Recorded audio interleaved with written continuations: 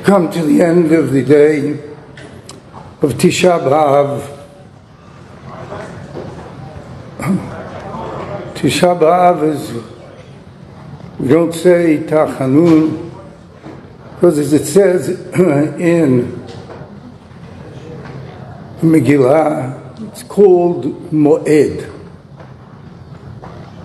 The fact that it's called Moed means, the word Moed means a get-together.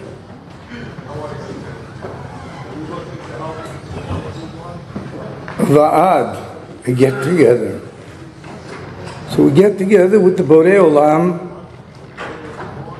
and every time we get together with him, we have to have something to say. We've got to come and say something. What does he want from us? Obviously, he wants us to be a bigger person, to be a better individual. And Tisha B'Av is a day in which we need to do a lot of soul searching. And in that soul searching, we somehow got to come out of it. Not just what I'm going to eat tonight, but how am I going to be a different person? How am I going to rise to the occasion to become somebody different, somebody bigger? So we need to make some very practical setup for ourselves so that we can be able to have some guidelines. So I would like to share with you the tefillah that Shlomo HaMelech made when he inaugurated the Beit HaMikdash. It's mind-boggling. And the great Reb Matisyahu, blessed memory, would speak about this tefillah many, many times. So I want to share with you some of the tefillah. And then we're going to learn a halakha together. B'ezrat Hashem.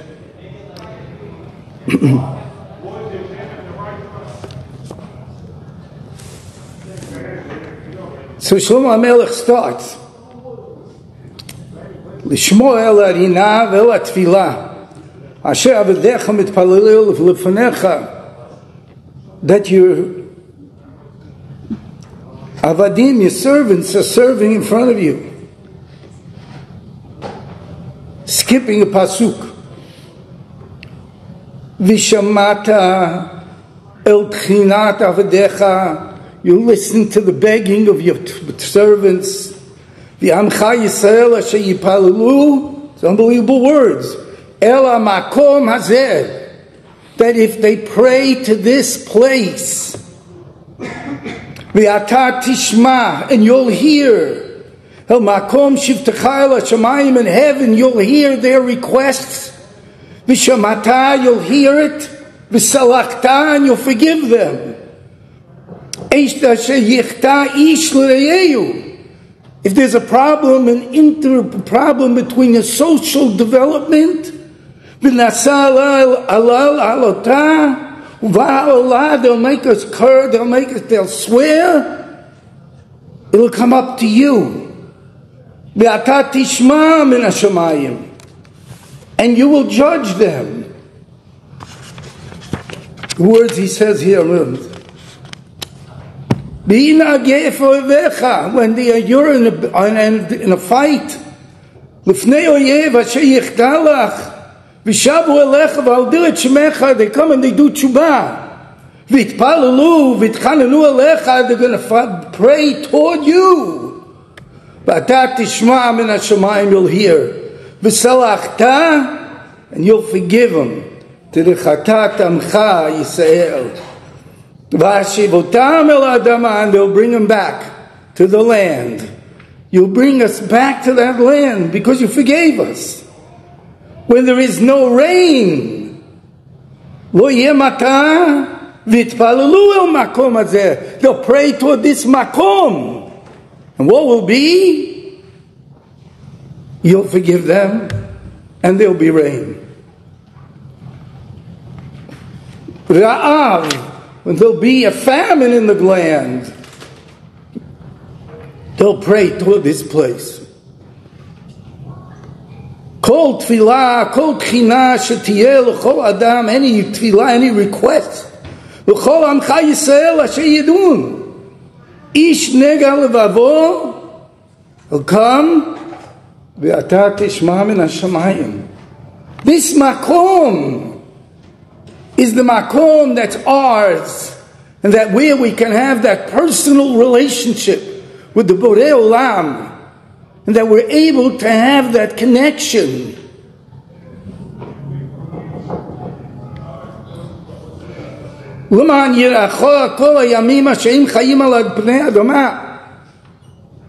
Because they're going to have awe of you, Borei Olam, because of this place. This place, we call it Yerushalayim. Yet, if you look in all of Tanakh, in all of Tehillim, you will never find the word Yerushalayim. You will find the name Yerushalayim. When we say it, we say Yerushalayim, but it's not written that way. What's Yerushalayim? So the Midrash tells us. The Midrash tells us that when it came time to name the city, so the Borei Olam said, should I call it Yir'ah Yera'eh, like Abraham did? What is Yir'ah Yera'eh? One is fear, and one is love. Fear, you don't want to be seen by that person. Love, you're dying to see him. The Makom HaMikdash is a place where you can get Ahava and Yirah of the Borei Olam. Or, should I call it Shalem? Like Malki Tzedek. Malki Tzedek, as we know in the Torah, it says, Melech Shalem. So the Borei Olam says, I have this dilemma. If I call it Yirah Yera'eh, then Malki Tzedek will have a complaint. And if I call it Shalem, then Abraham Abinu will have a complaint. So therefore, what will I do? I'll call it Yerushalayim. That's the name of the city. So where did we get to call it Yerushalayim? So great people have taught us. You're right, it's written Yerushalayim. Where did you get that you put the Yud in that extra Yud? As we know, Yud is the letter of the future. Whenever in Torah language, when we want to make it future, we have the letter Yud. The Bnei Yisrael put the Yud in that name because we have such a desire, such a want, such a feeling for the place that we put in that extra Yud. So even though in Tehillim you won't find that name, Yerushalayim, you'll find Yerushalayim. We call it Yerushalayim because of the want to go back. And therefore we have a very interesting halakha. And halakha is in Shulchan Aruch, Siman Tzadik Dalet. Halakha says the following. Bekumol hitpalel, when you get up to say Amidah, if you're standing in Chutz La'aretz, outside of Eretz Yisrael, Yachzir Panav, you turn your face Keneged Eretz Yisrael, toward Eretz Yisrael. So that we see very often a sign that says Mizrach, that's only because of where we're located. But if you're on the other side or in a different place, so it's not going to be Mizrach, it could be Ma'ariv, it could be Safon, and it could be Darom. It depends where you are. The main thing is face toward Eretz Yisrael. Now listen, this is where we need to think about. V'yechaven, when you're getting up to say Amidah, you have to have concentration. Gam liYerushalayim, that you're facing toward Yerushalayim. And that's not enough. Ula Migdash, that you're facing the Migdash itself. That's still not enough. Ula Beit Kadshei HaKadashim, and that you're facing and turning and talking, you're facing Kodesh Kadashim. That means when we get up to pray, we have to have in mind that we're facing Yerushalayim, we're facing toward the Beit HaMikdash, we're facing toward the Kodesh Kadashim, and we're talking directly to the one who is in the Kodesh Kadashim, the Borei Olam himself. Which in turn will bring us to that state that we will remember Yerushalayim at all times. As we look in the halakha, there are special halachot. How do we remember Yerushalayim? And there's a need for us to constantly remember Yerushalayim. So that, as a, for instance, we go to a chatunah, and at the end of the ceremony, the chatan breaks a glass. He's not breaking the glass to show you that the ceremony is over. He's breaking the glass because any simcha that we have can't be complete. As we say, al rosh simchati, at the top, at the height of my simcha, I'll always remember Yerushalayim, and I'll remember that it can't be complete. And therefore, we have special halachot all about remembering the Churban Habayit.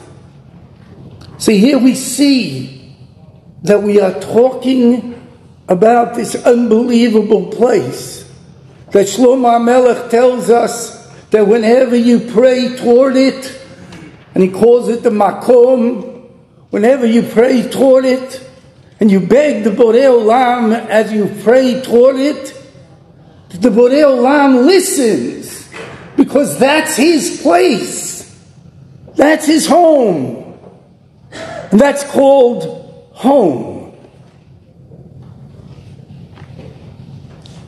We need to think that over. I came to somebody and I said to him, I give you a certain amount of money, $20,000, and an apartment in Yerushalayim. Are you ready to go back? He says, for Yom Tov? For Moed? I said, no. To be there. Once I was discussing with a Kala, I said, what are you going to do if Mashiach walks in an hour before the chuppah? Are you ready? Or do you say to yourself, it took him thousands of years to get here, couldn't he wait another 3 or 4 hours? Are we ready? Are we ready to see Yerushalayim in its glory the way it was? And are we ready to go back home to where we really belong? Tisha B'Av is to get us to think. It's to get us to have that inner thought. Now we know that the second Beit HaMikdash was destroyed because of Sinat Chinam.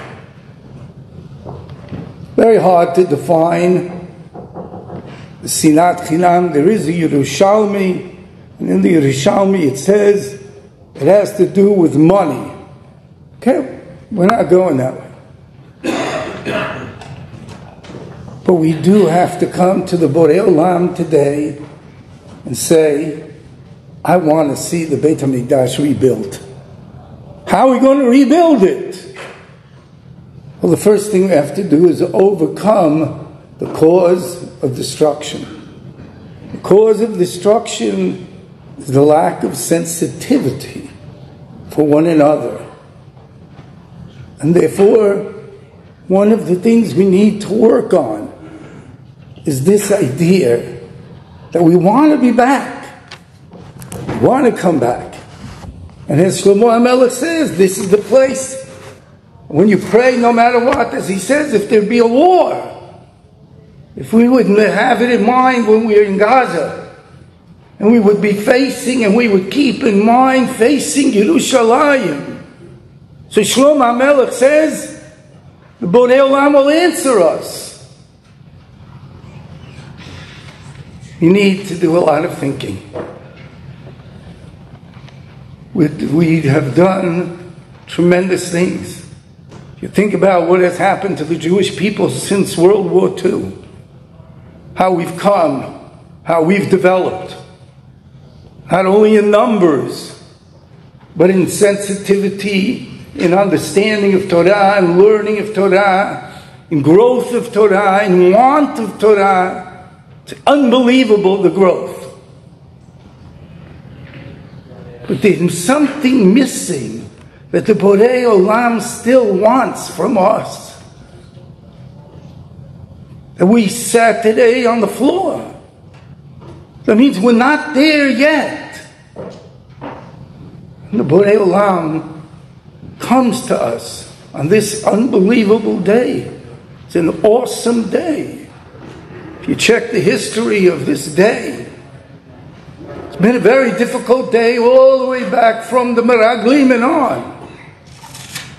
In modern time, World War I started on Tisha B'Av. Concentration camps opened up, Tisha B'Av. It's been a difficult time. And we need to do something to make a change. So therefore, as we come now to the end, Tisha B'Av, and the concept of the Jewish people, we don't commemorate. It's not a commemoration. We re-experience. We go through it again. So when it comes to Tisha B'Av, we're going through the destruction. We're going through the difficulties that brought us to this point. We need to rethink it. How are we going to change it? We have this time called Moed. To get together with the Borei Olam, as we've discussed.